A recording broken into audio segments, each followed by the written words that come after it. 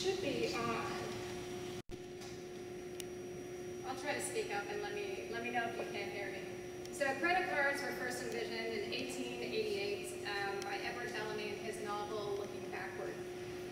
I don't know if you want to thank him for that or not, but there were other inventions also that were sort of envisioned by science fiction. So in a series of magazine articles in 1911, with radar and solar cells were predicted.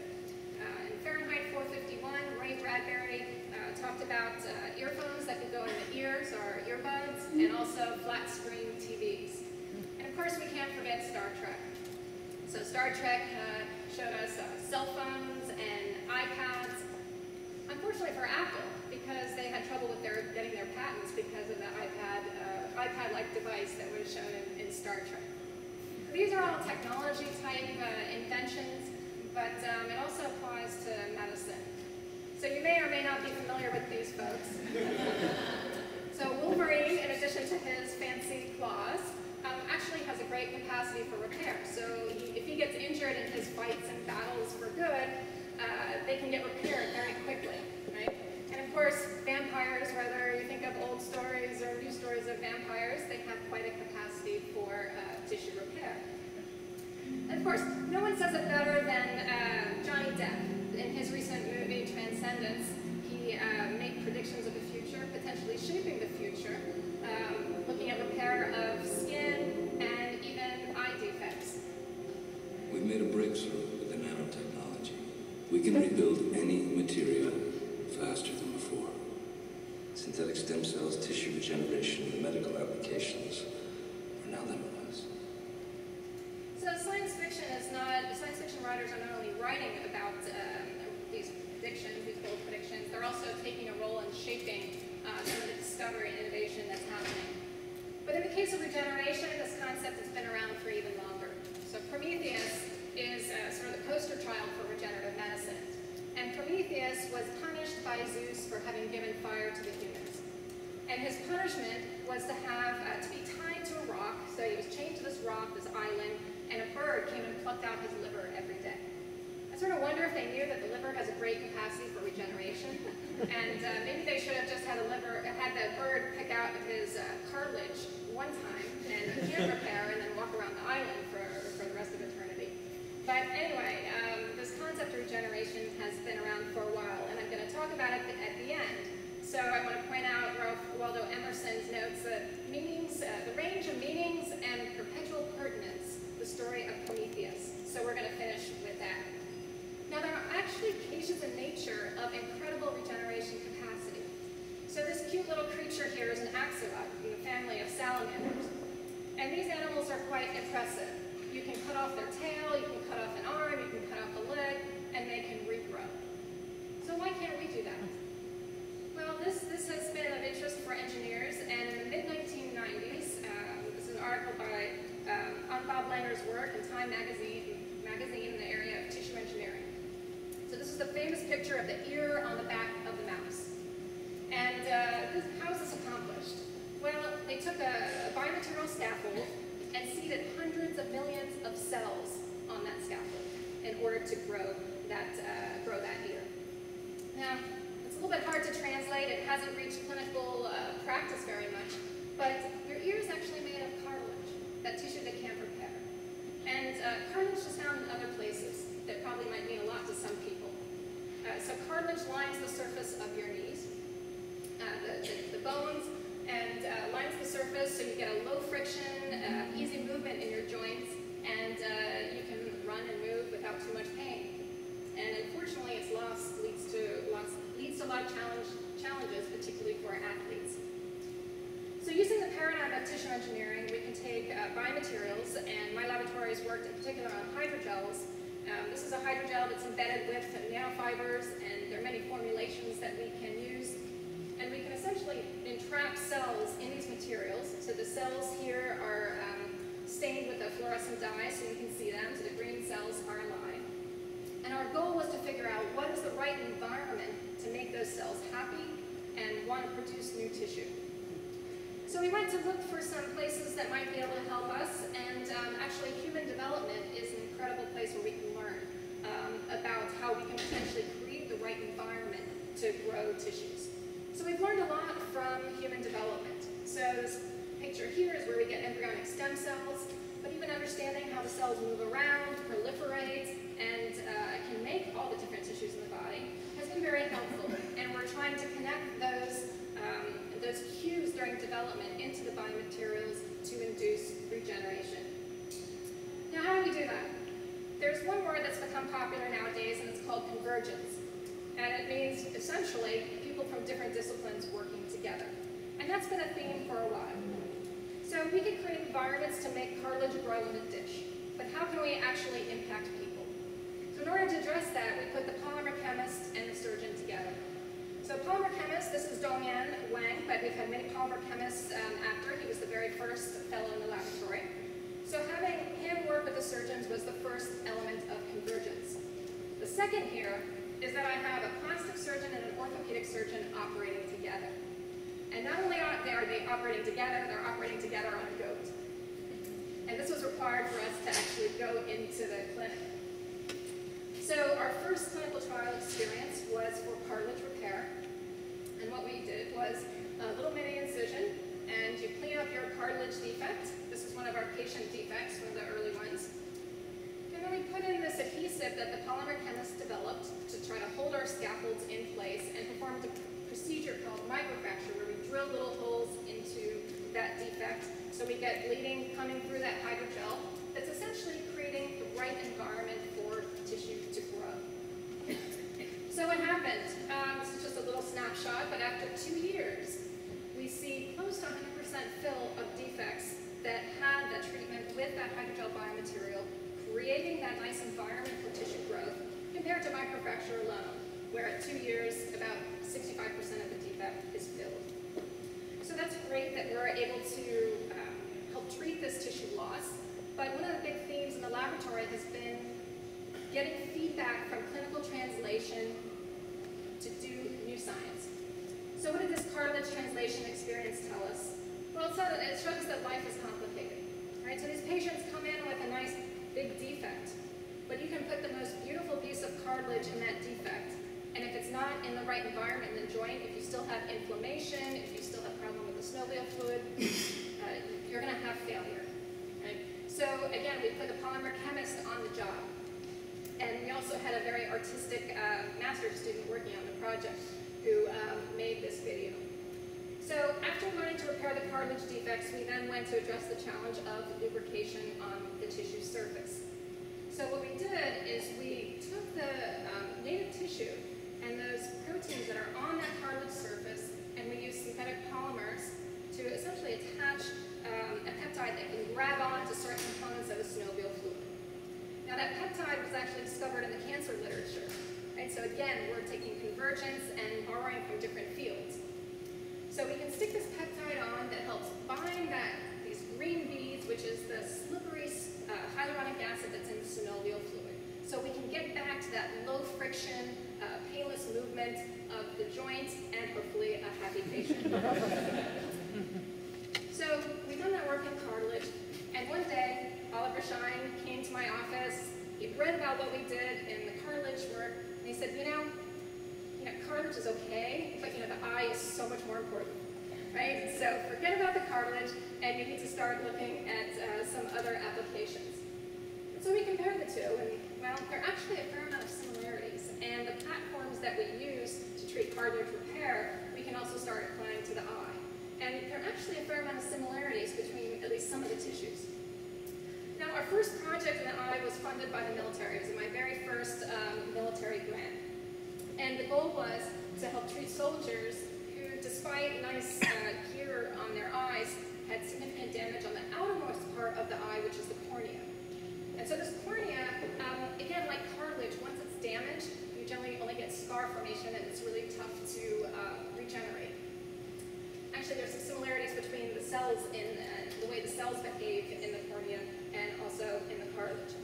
So again, we put the material scientists on the job, and they made this implant that looks clear. It's like a piece of plastic, but it's actually made purely out of collagen, which is all over your body. So your skin is mostly made of collagen. So how do you get the same components that are on your skin to actually be clear like that? We use some really nice ways to assemble that collagen so it's all aligned and it has these layers that actually is not too far off from the native cornea. Close enough that if I show only this picture to an ophthalmologist here, they'll say, well, that's a piece of cornea. But it's actually something we've made purely, completely in the dish.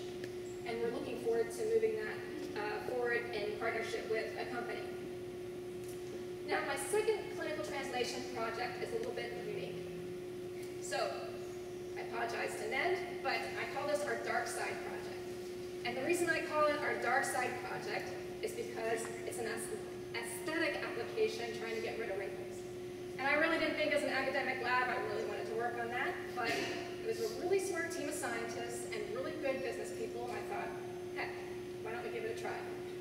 So, you may be familiar with tissue fillers. So it's hyaluronic acid that people inject, and you sort of puff out the wrinkle, and, well, it's great business for the docs, because when it goes away, you even need it more. But a little bit Star Trek inspired was that, hey, let's inject this and use light that we expose to the overlying skin and solidify it in situ so it doesn't degrade. So we made a whole array of materials that had different properties, some soft, some hard, some slowly degrading, quickly degrading. So that was all nice. But one of the challenges when you put any type of foreign implant in the body is you get a response. First responders are these cells called macrophages, part of your immune system. And what they do, though, is they secrete stuff around it that start walling it off. Think of a splinter you might get in your finger and how the body walls it off and tries to push it out. And depending on the properties of your biomaterial, that can be a pretty thick capsule and actually block off that implant. So you try to design your material to minimize that foreign body implant. Now, one of the neatest things about this project is that we could actually implant materials in people and get them back. So what the company did was they say, we're going to give you a free tummy tuck, but in exchange for that, we get the implants back. So this is a huge opportunity for us to see what the body actually does in response to that material. So here are the implants that were exposed to light, and you can see how they've kept their shape better compared to the implants that are slowly degrading. But we saw two interesting things with this. First, we saw that the location of the implant made a difference in the response. So if the location was next to muscle or fat or skin dermal tissue, you had different responses. So the location impacted the response. And then the second interesting piece was out of peer review. So in academics, we have this great process called peer review. We send our work out to be published, and we get comments and critiques from our colleagues around the country. And they told us, we want you to stain for this extra cell type. I said, okay, whatever I have to do to get this published. Okay? And we stained for the cell type, the CD4 positive T cell. I didn't really know much about this cell type. And, but we saw some positive responses. Right, so there were two interesting questions here, the impact of the tissue location and these new cells. So what do you do when you have a really interesting question about something you really don't know much about, and at the same time you have a really unhappy 8th grade teenager? You go to Switzerland. So I took a sabbatical for a semester, and I went to Switzerland to an immunoengineering laboratory to try to learn some immunology, and everybody was happy, and it was a real great time. Now, it's sort of funny, though, how you have to travel all across the world in order to work with the people next door. So when I came back, I knew some of the language of immunology, but I also knew that I was really far from being an immunologist, and I needed help. So we're very lucky to have next door the Goldberg Institute for Cancer Immunotherapy. So this is a picture of a T cell, that same cell that I showed you before, attacking a tumor cell. So the folks next door are amazing leaders in this field, and it's having a huge impact on late-stage cancer. But these same T cells, we can start looking at in the context of regeneration. Now, another thing that I thought was interesting about the field of immunology is the language that was used to describe it. So this is an article in a technology magazine on immunology. And if you look at the language, militia of cells, detect and destroy, defenses, an army of subtypes, elite forces, invaders, fighting off. All very heavy military language, right? So it's all about fighting infections, fighting cancer.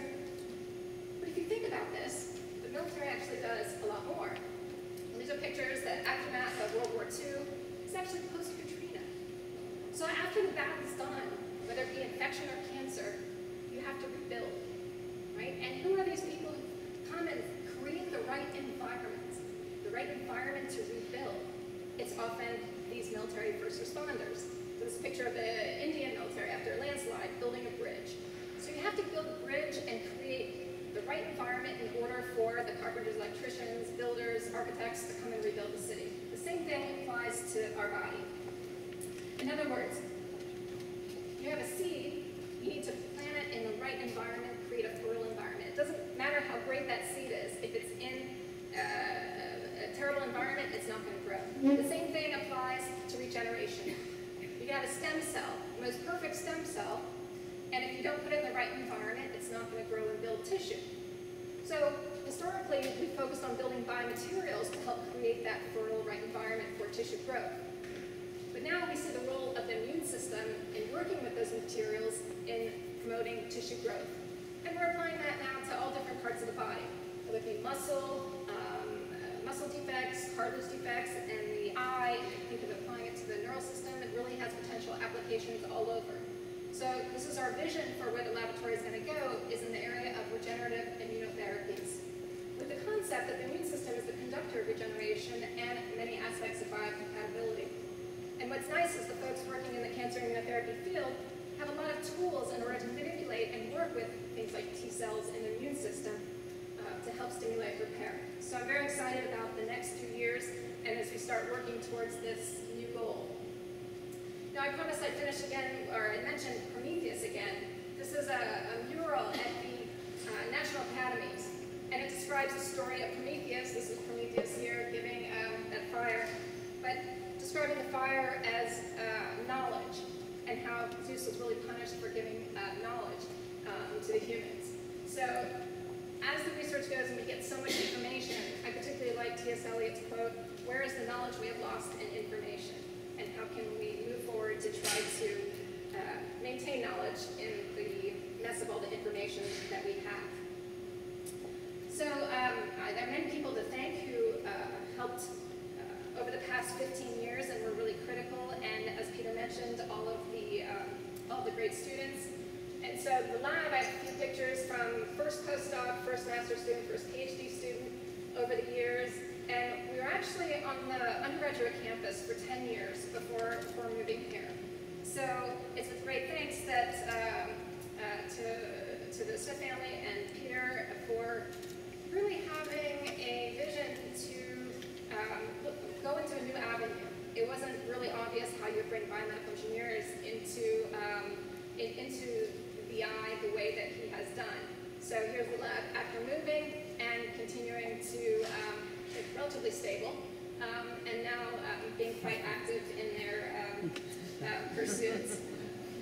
I don't have pictures of everybody, but at least a sampling, and these students have gone on to very interesting jobs, working at places like the FDA, going to law school to work in patents, going into the business world, working for small companies, large companies, and of course a number that have gone on to be professors. I'm missing a number of the fellows. I don't have them all, so select them from there. But all these people were so critical for this research to move forward. Another important part, as Peter mentioned, is the Translational Tissue Engineering Center, and it's the real heart of the group that has done a lot to manage all of those students and research and allowing us to essentially create a fertile environment for innovation and research. So Eileen, Joyce, and Bahar, and then the colleagues who share the floor with me, Jordan, Warren, Maitwan, Kevin, and Zandy. I don't have your lab on here. I need a picture of your lab. But not only great friends, but also great colleagues who help us do good science. And of course, I can't neglect the people who fund the work. So a combination of government, nonprofit, and for-profit companies have been really critical in helping us to move this research forward, in addition to collaborators. So again, Dr. Goldberg, Dr. McDonald, thank you for this wonderful evening. Of course, I have to thank my family. I have my immediate family here, but also my extended family who's been able to make the trip for this evening. So thank you for taking the time to come and join us this this evening, and I look forward to talking to everyone at